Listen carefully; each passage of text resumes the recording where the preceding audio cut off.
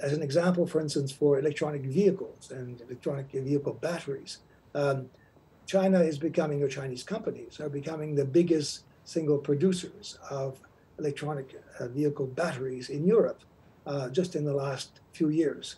And supplying all the major car companies in Europe, French and German and others, with those kinds of implements. So again, I think that there are many initiatives that want to bar China's access to technologies or development of new technologies.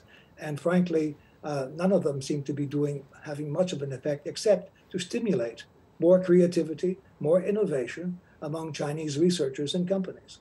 And the result is, I think, a kind of impetus, whereas other economies, perhaps the US and others, are sort of basically trying to bar access rather than develop the future. China is doing quite the opposite and succeeding quite well at that. And I think that in terms of it's very nice to have electronic vehicles that are generated or are run by electricity. If they're burning oil, it's not too useful.